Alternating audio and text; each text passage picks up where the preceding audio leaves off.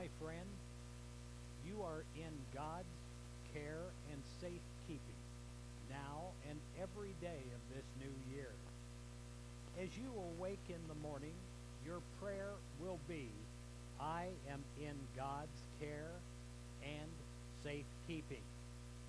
You will greet the days with enthusiasm, for you know that you are being cared for by a loving God.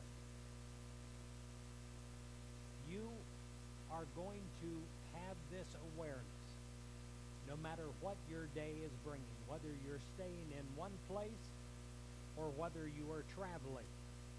No matter what the activity, you absolutely know with certainty that God is with you, enfolding you in divine love.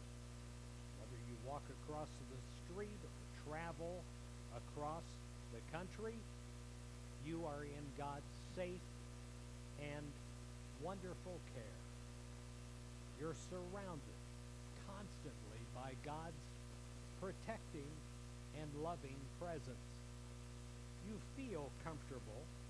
You feel secure wherever you go and whatever you do. You place all your friends, your family, and your loved ones under divine protection, as you also pray for them and affirm for them.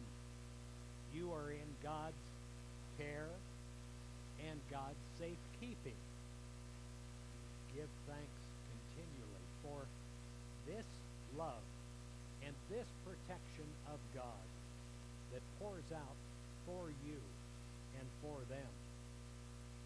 You end the activity of your day with this prayer: I am in God's care and safekeeping.